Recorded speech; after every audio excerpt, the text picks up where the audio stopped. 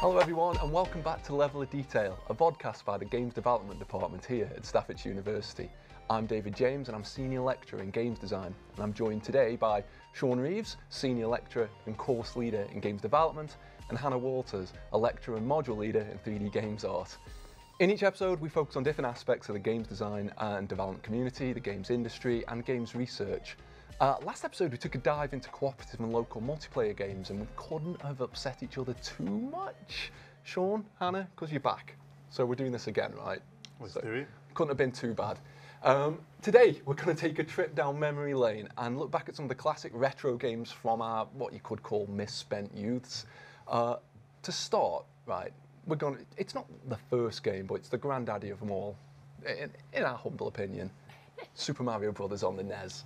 And we're going to be playing that on the Switch, aren't we? On the, what's it called? The arcade? The Nintendo arcade thing? Yeah. So, right, we're going to take it in turns this time, aren't we? So, Hannah, you want to get us started? Indeed. If I can figure it out. Oh, there we go. There we go. Super Mario Brothers. What I love about Super Mario Brothers, from a design perspective, is that the first level of Super Mario Brothers teaches you how to play every single Super Mario Brother game. Yeah. Since in it, not just this one, but all of them. Oh, it's wonderful, isn't it? Yeah. And really cleverly, pay attention to the bushes and the clouds. It's the same asset, but slightly different colours. Oh, yeah. Memory was, like it is today, very kind of expensive. Yeah. So. Get back here. Yeah, no, that's awesome. Yeah, try to squeeze as much as they can onto onto that disc. I am going to be quite honest and say I actually remember this coming out in the UK. That's how old I am. Okay. So, can't say that I remember it coming out, honestly. We'd never ask that, Anna. Yeah, we're gentlemen. Yes, indeed. But yeah, I remember this when it came out, and I think from a nostalgia perspective, I think it's just absolutely, it's just one of those things, and and why do we play nostalgic games?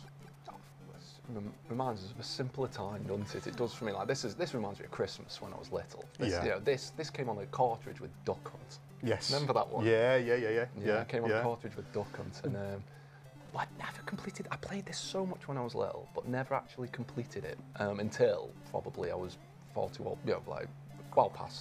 Well past being little. I actually got to the end and finished it. I've really tried hard to hit the top. I was just about to say you needed a bigger run up at that. Oh. It's fine.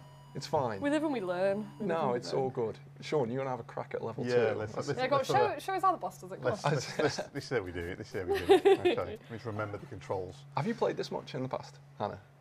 Mario Brothers. I've played the newer ones. Sure. Probably. I have touched it once or twice. Yeah. On an emulator or something. But not religiously. I'm not a seasoned veteran, as Shaun probably is. He is immediately as he throws himself. Wow. Oh no, straight into the mushroom pit. Yeah. I'm not going to bother with all those. Your practice isn't paying off. If I get this just right. Oh, there we go. Perfect. Oh, no. You got him. Oh, wrong way. Oh, no. Sure. Here we go. Started well. You can have another go again. You can get in your iron. It's fine. I can just imagine what my pals are saying there. It's a standard yeah, I mean, you didn't need that. You didn't need that anyway. You're not going to get hit, so you don't need to be Super Mario because you're going to do this without even glimpsing. I'm just going to be Mario. Unbelievable. Are you sure? I was just to hide your shame on what I was going to say, because we were talking about quick cut. Yeah, we were talking about retro games, weren't we? And it's like them being popular, and it's obviously they are, because on the Switch there's this whole sort of network and a system to play these retro games, and that on that Nintendo Online thing. Do you think now, though? I mean, if we look at obviously what nostalgia is, okay, initially a Swiss term. Okay, and it was obviously remembering obviously what it was like used by. I found the one up. Look, so it's all about where the Swiss military, how they used to, reminisce on being home, miss home, and the term came from. There we go. vernacular. The term came from that. It's a Swiss term, basically. Okay. Awesome. And the fundamentals of it is that there's a little bit of positive memory in there, and there's a little bit of negative memory in there. Positive being you remember what it was, and you have happy times of that, and the negative being that you want it now. Yeah. And it's kind of nice, you know, we play these games, and we play it with people, and we remember those times playing it with our friends and family and whatnot, on the sofa, and, you know, as you kind of went through the 80s and 90s, where we had these games which weren't connected to the internet, so multiplayer meant that you were sat with your pals like we are here now, and you reminisce on that, you know, and that's what nostalgia in gaming is. It's that kind of that happy memory of that. Yeah, absolutely. In terms of nostalgic games, though, I think this is the question where I know it's quite popular, I think, between the younger generations now, you know, of playing these to get a feeling of what it was like, and maybe study the games, even so, you know, but to get that experience of what it was like as a retro gamer, right? I don't know about you, but I would not play this now from start to end to complete it. As in, like, I've done it once, I know what happens, but I'm spoilt by all the 3D graphics that we've got today. You know, we're spoilt, and I think the younger generation coming into these games, especially the ones old enough to play the kind of the 15, 18 base games, they are spoilt a little bit with the quality of the you know, I mean, I remember a world of gaming without the internet. Yeah. You know? For sure. And you see that kind of vault, and it's great, man, for the games industry. But I think nostalgically, it is nice to sit with your buddies, having a game. And it varies as well massively, doesn't it? Like like my idea of nostalgia is this, but then I heard people like talking about like the early 2000s as being people's like retro age, and let me tell you. Well, that scared me. The average age of the average age of a gamer is 36. Yeah. Well, so there's, you know, but obviously they're not the ones that are gaming the most. It's probably teens, young 20s, you know, early 20s. But yeah. Oh, so close. There you go. Actually, had to go on. If we talk, yeah, because Shaun and I sort of said then this is maybe more our sort of speed from when we were younger. What's retro then to yourself? Go on. Well, yeah, because the definition is going to change depending on age. I don't know which of us looks the youngest here. Oh, we don't need to have that conversation. But I was trying to think. The first like game that I remember playing was Dig Dug, and I can't think of when that came out because. I was having a little think to myself of what I would count as retro, and I was actually talking about it in a class with another fella who I work with, and he was dismay at hearing what I thought, because I was like, oh well, yeah, Halo and stuff, and he was like, if it's 3D, it doesn't count as retro. apparently, okay, yeah, Super Mario Sunshine isn't retro. You know, what's it? The frog that crosses the road. Frogger 3D 1997 isn't retro because it isn't because it's 3D. But would you kind of consider, let's say, I forgot what I was going to say. Sorry, that's an edit. Shaun at a loss for words. This can't be. This can't be. Oh, that was it. There was. I mean, you know, there's going to be a generation soon where they're going to consider Minecraft as retro. Oh gosh, yeah. Probably already do. I reckon, yeah, probably already do. People, you know, it's been out. Yeah. When did Minecraft come out? At least, I want to say. I want to say 2013, but yeah, I was going to say 10 years ago, maybe. Probably should know that, but we can be fact checked on that. But it's getting on a bit. But that will be that's a significant chunk of someone's life, isn't it? You know, like I was. And when do mobile games move into retro gaming category? When does Angry Birds become a retro game? Absolutely. You know. Well, yeah, people look fondly on Angry Birds. Absolutely. I mean, that's from iPhone 3G, 3GS age. Yeah, that's where you got the first app store, wasn't it? Absolutely. I mean, there's a lot that we can learn from these, and we're going to look at a couple of other games in a moment or two. But like, there's a lot that we can learn from like design methodologies and stuff. you touched on a bit of it with Mario, Shaun, when you were talking about how it teaches you how to play the game at the very beginning. And that's like a trope, isn't it? We see that in loads of different games where like the first part is spent trying to organically teach you how to play the thing without, oh wow. It's fine. But like, the interesting way Mario does it is without sort of throwing up a load of tutorials and a load of stuff like that. Game over. Game over. Yeah. Oh, well, what we'll probably do on that note, is that a good time for us maybe check out? Do you want to load up? Shall we skip forward a few years from Super Mario Brothers to? We'll skip Mario 2. Nothing wrong with Mario 2. Big fan. No. Big fan. But like, we're going to go to Mario 3, which I know you're particularly fond of, Shaun. Yes, so. I'm a huge fan of Mario 3. In fact, Mario 3 was it was one of the Marios where I managed to complete a Panini sticker book.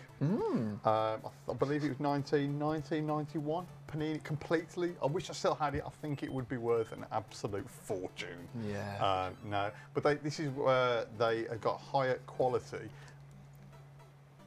Oh. Higher quality graphics, maybe not higher quality gameplay coming from yourself. So I was going to say, so high quality they dazzled you. They dazzled you to the point that you couldn't jump over the first enemy in the game. So it got higher quality graphics, it got higher quality gameplay, and the map, for example. Oh gosh, he's going to run away. There we are, right. One thing I will say is that we have, he's going to fire a fireball, isn't he? We had a graduate of ours a couple of years ago, and in their first year module, they had to kind of, they get to grips with stuff like social media and LinkedIn and things like that. You know, learn to understand how best to present themselves online. And the students now working in a AAA studio. Are we allowed to say the studios? Yeah, Playground. Awesome. And he wrote an article all about Mario's jump. Now, what he had to do was, for another assignment, was create Mario. And what he actually did is recreated Mario 3. And it was absolutely perfect. So what he'd done, he'd taken his version of the game, he'd taken the original Mario 3, and he wrote an article just on the physics, the arc that Mario would take in terms of jump, onion skinned it, fine-tuned his code, got it absolutely perfect to the point where you'd even got like a Mario Maker built in. And this is like, he was a first-year student. I mean, he was incredible. We don't expect that kind of level of detail. No, Deej, awesome. Level of detail. Wow, there's the organic plug. Well done. But it was, honestly, he'd worked so hard at it, and it was just incredible. But it was a complete replica of Mario 3. It was absolutely superb. But then, inevitably, you know, he went on and did his placement at Playground, and then he went back there. Worked really, really hard. He's a graduate now, so hi, Scott. Brilliant, awesome. I mean, there's a lot going on in these games, physics-wise. Even the original Mario, and to go from Mario Brothers to Mario Brothers 3, sort of like in a matter of minutes. Oh no. You get to sort of appreciate, like, again, same hardware, same hardware, but you get to appreciate the advancements in the physics, the graphics. Like, there's just so much more going on the screen, like, you know. Absolutely. Well, even the fact you can move backwards in this You know what? Yeah, well, there you go, let's go. There you go. Mind-blowing. That's crazy. That's why Shaun was so dazzled before. Yes, that is exactly... That's exactly it. The thing is, you couldn't do these things at the time on PC. So the best you got on PC was you'd move, and then when you got to near the edge of the screen would move across. Because the PC was incapable. Whilst the PC is a far superior machine now, at that time it was all about the console. It was all about the NES, and it was, you know. So this was just incredible. And believe it or not, it was actually John Carmack and John Ramirez at id Software, where they developed Dangerous Dave, was their kind of little play about kind of game, and they actually managed one evening to get a PC version of Dangerous Dave to run across the screen. Yeah. So like this, like the screen would follow the character. Like you really get into it then, what you do. No, Hannah just sort of beamed a shell straight back into her own face, and I was reacting. I wasn't excited about what you were saying. Sorry. I thought you'd like Edge of your seat. Oh, bloody hell.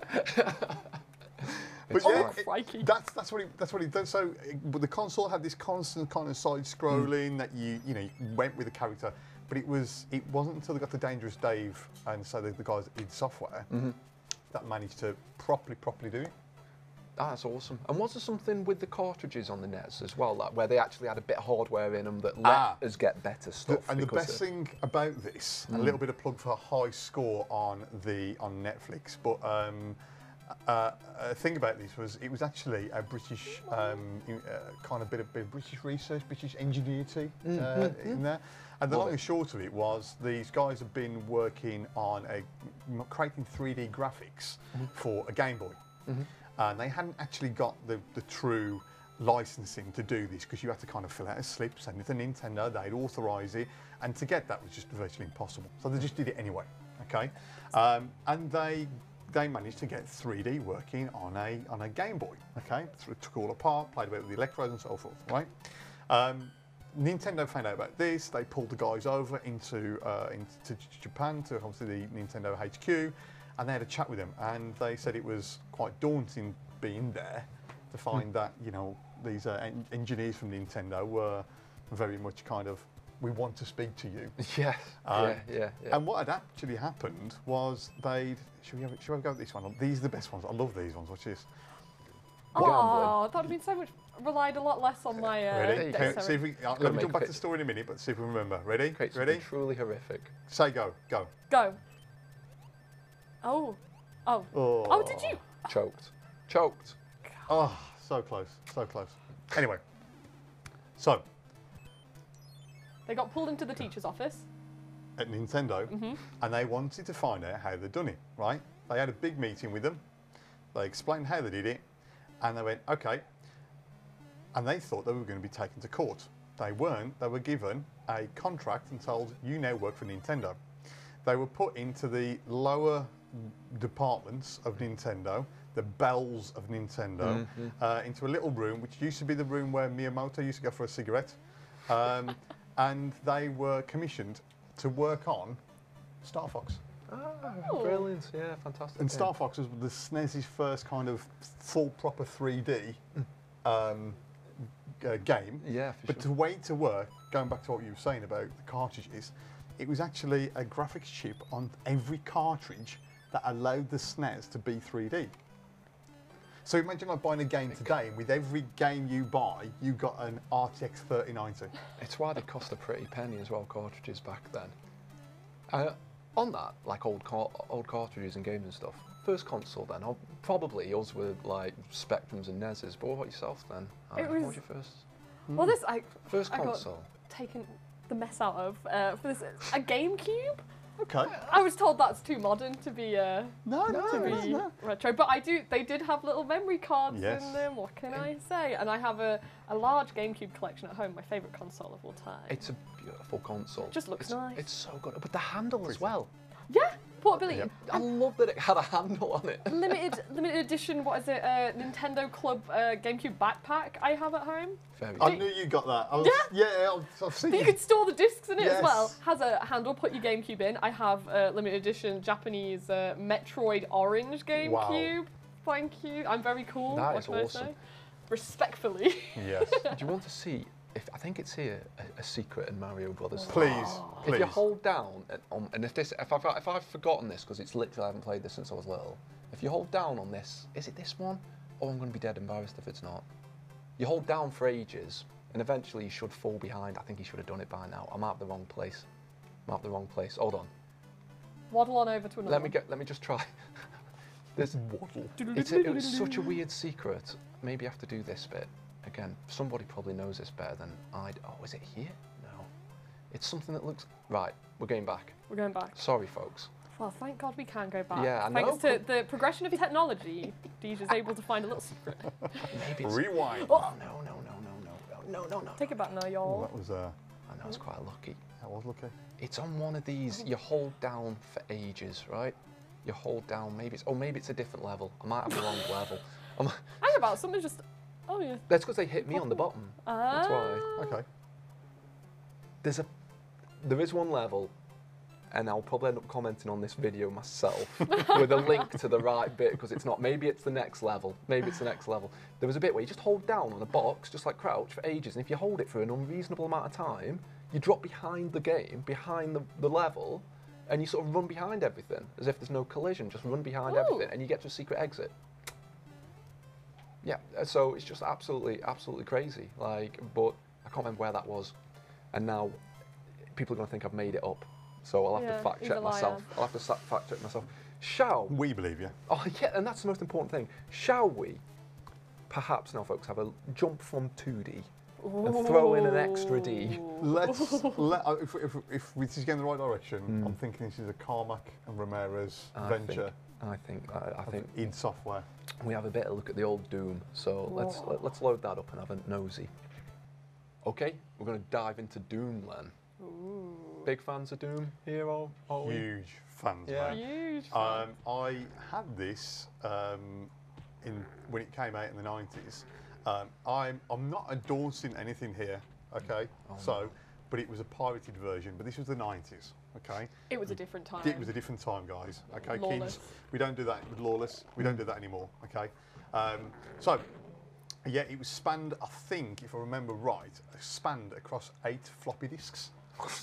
So you would then put the first floppy disk in, then you put the last floppy disk in to authenticate the span, then you put the first floppy disk in again, then the second, then the third, then the fourth, all the way through until it was installed, and then you got Doom. And it was on Windows 95, I think it was on, we got it on. And it was just, I remember days where my curtains didn't open and this is all I played. And I felt just motion sick, and I expected the sky to be red when I opened the curtains, but it was just incredible. It's quite funny being such a violent game, but it feels like you are playing it in like a bouncy castle or something. It's if you see his hand as you run around, it's that, isn't it? There's a bit of that, and like the view's bobbing. Yeah. It's sort of like you don't get it quite like this anymore. But they actually, in the level, they put in, was it in Doom where they'd hidden behind one of the walls? I think it was Doom where they'd hidden behind one of the walls. I think it was Romero's head on a stake. Yes, and that was how you had to fight the boss, but it wasn't the boss you were fighting, it was, I'm sure it was Doom. It's the last, I think it's either the end of Doom or Doom 2, that is. Is it? Yeah, absolutely. Yeah, no, you're 100% right. There's a little secret there. You know, spoiler. That's it. Update the wikis. Spoiler for anyone who hasn't played it yet. So, Hannah, were you saying that you talk about Doom in one of your? Well, yeah. So because I teach on game art, we talk in terms of, because there's a lot of Doom games, as you're probably quite aware of, but there's also the infamous film. Yes, I went to the cinema to see said film. Oh, and what did you think? I thought long and hard about that film. Probably for too long. The Rock was incredible. Great performance. Yeah. But we use it as a kind of, we have a module, Contemporary Aesthetics and Visual Structure, and we did used to have a project that was called Ultraviolence, so we'd look into super violent games like Doom, and it's kind of amazing to see with the limited like graphics and everything, how you can still portray like what is going on where you are with so little detail. And there's also one of the things about it is the fact that you're actually locked to one axis, aren't you? You can't look up and down at all. So if you were trying to shoot someone who's on, say, a balcony, you can just shoot forwards and it'll still hit them. It's one of the limitations, but it's kind of like almost pseudo 3D. I'd call it. It's that little first step into it. But there's a lot of cool stuff in terms of like the colours they use and everything, which are a bit different to games today. Like I think green's dangerous stuff. Yeah. In this, whereas nowadays you'd say, oh, you know, green, that'll heal me or something. So it's quite cool. It was a pretty muted palette, wasn't it? Like everything is sort of drab, but it works. It worked really well. It was, but you were limited to the palette then. Well, you know, Windows 95. What was it? It was 2, 5, 6 colours or something like that. It was. it weren't a great deal of colours then, you know. But I bet your mind was boggled when you saw it. I thought you were playing in real life. But the thing is, this is what I've said all the, you know, I've said earlier, as in like, you know, the gamers today, younger gamers, that they're spoilt with. I'm just walking around here. Look, they're spoilt almost. You know, we've got 3D graphics. Where when this came out, this was absolutely revolutionary. Deej, I don't know where I'm going now, mate. I haven't played this for years. I looked away for a split second. And you're back at the start. Right. So, in here. Sure. Yeah. Here we go. There Let's we go are. up here. Let's go up here. Oh. You'll figure this bit out. It's all good. Hey, shotgun. Right, lovely. Let's drop down. What you were saying, Hannah, about like the aiming as well, and we'll find out in a minute when Shaun finds something to shoot. I mean, I'm sure that's going to happen in a minute. But it is interesting, isn't it? Like how, like, because this, like you say, it's a 3D space, but I think, if memory serves, like the whole game is actually represented entirely flat, like, you know, it's sort of a code level at an engine level. So you can never have anything above something else in this game, can you? Like, I don't know where I'm going. Right, go to that door. I mean, I'm guessing. This one here. Yeah. How? Yeah, you're pressing open. Hey! Oh, gosh. Oh my days. But like, yeah, so like in the engine, you couldn't, so these stairs, like, they'll never have a room underneath them or an enemy underneath them because it can't actually happen. Like, mathematically, everything's on the same plane. So, you know, it's how they created interesting levels, and the levels in Doom are interesting. Like, they're some of my favourite level design for the time anyway. It is amazing. Because you certainly do feel like you're going under things. Yeah. You never can. No, that's it. You can't actually have something directly under something. Obviously, that changed a few years later. I mean, id went on, so they made Doom 2 after this, didn't they? Ultimate Doom, or Final Doom, excuse me, which was just more levels, essentially. But then it was 1996 when they made Quake. Yeah. And that was, and I'll throw to you guys to comment on this as well, but Quake was probably the thing that got me into, like, I wanted to make games from when I was little. But Quake was actually Quake was probably the game that got me into creating games because I modded things for Quake in 1996, made like bots and weapons and enemies, and I loved it. And I was like, I want to do this for the rest of my life. What about yourselves? What old game or what got you into it? I think I'm gonna just Quake very quickly. I got Quake as part of a. Sorry, press the rightmost button, open the door. Oh, you've done it. So I'm not having another Shaun bumping into the door. Is that another? Oh. I got Quake free with a graphics card for my PC that I bought in 1997, 98, something like that. So that got me into. I think what got me into gaming. I think my first console was Commodore 64, and then I used to share a cassette deck with my cousin. But then the first proper console with cartridges and whatnot was the Master System, Sega Master System, the original one, the big long one where you could put cards in as well as the cartridges as well.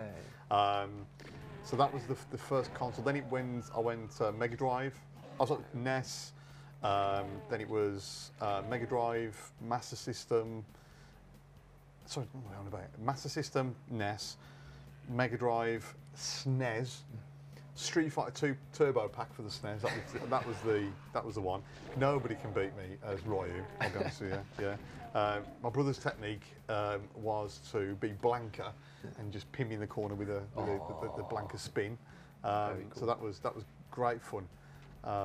Do that, and then we went. What was it then? Oh, my brother got PlayStation 1, 1994, I think it was, and that was just bonkers. That was then. So yeah, you got this kind of PC gaming. My dad bought us a PC off his friend at work. I think it was about 800 quid. He got a 100 meg hard drive. Yeah. 128 kilobytes of RAM. Two speed CD-ROM. Yeah. All right. Levels of Command and Conquer used to take 45 minutes to load. Yeah. But it was brilliant. Absolutely brilliant. And then we didn't have another one then until we went into PlayStation 2. Did you at university? Did you sort of do any modding and make stuff for any of these games or like early games? Yeah, on the PC for modding for like Command and Conquer, Red Alert, things like that. I did that. not like Quake or anything, but definitely for Command & Conquer's been my all-time favourite game. It's one of those where I think from a nostalgia point of view, I just remember playing Command & Conquer over and over. I love strategy games. I love those kind of those type games.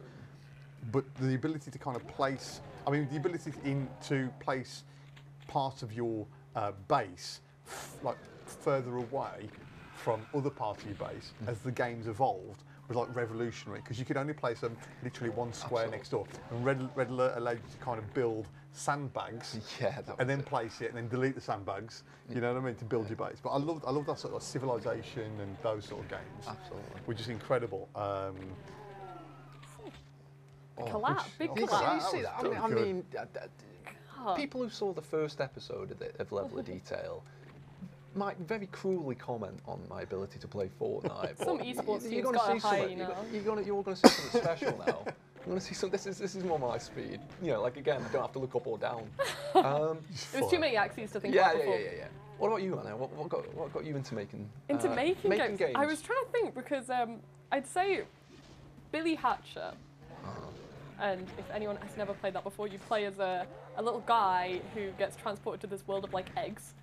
And there's these massive eggs, you find them and you roll them around and you collect fruit and make them massive, then you hatch them. Basically, Pokemon, kind of. Because then your little monster comes out and then it can help you, mess up some little shadow dudes. And yeah, you're a little guy, you had like a chicken thing on your head as well. But I think that like really initially ignited anything. But when you talk about modding and stuff, because I never did anything like that, other than, because I used to be really into like MMORPGs when I was younger. And there's this one that no one's going to know. It was called Fiesta Online. And I discovered that I could get the textures out of that game, paint on them, and then like re-import them myself. Obviously, they'd only show up for me. But then I realized suddenly, I was like, gosh, that probably was it, actually, having a little mess around with those. Fiesta Online, classic anime style, super low poly MMO. It was pretty trashy, honestly, but I had a good time, so that's fine. Spent too much of my money when I was very young. Shouldn't have had a bank account.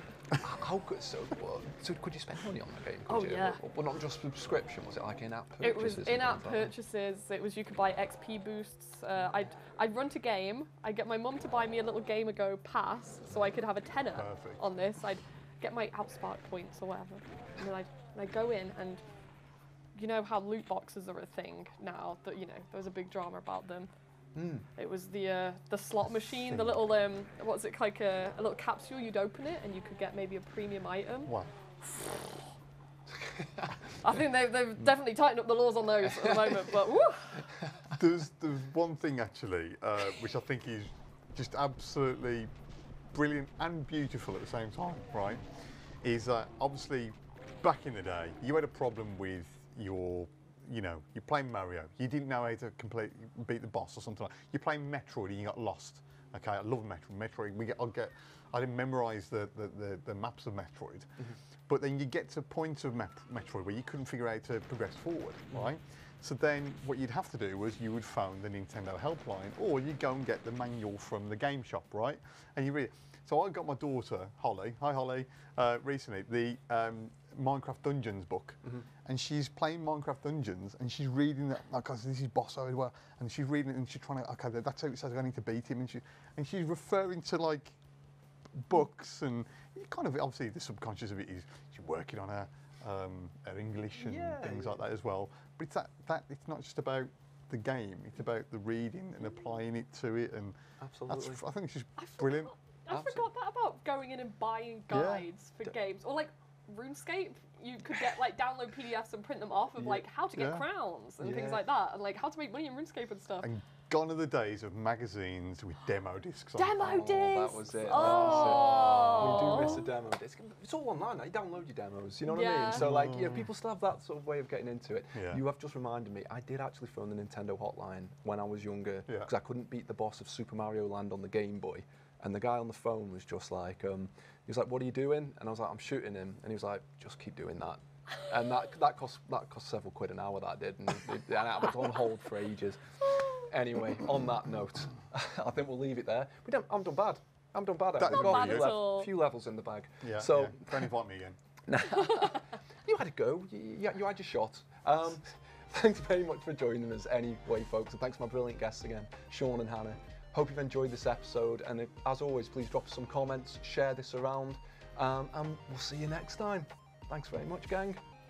See you later. Goodbye. Let's doom it. What? Doom it. Doom it. Ooh, There you go. rock Oh, on. no, in surfer. Oh, Oh, of course. surfer. Yes.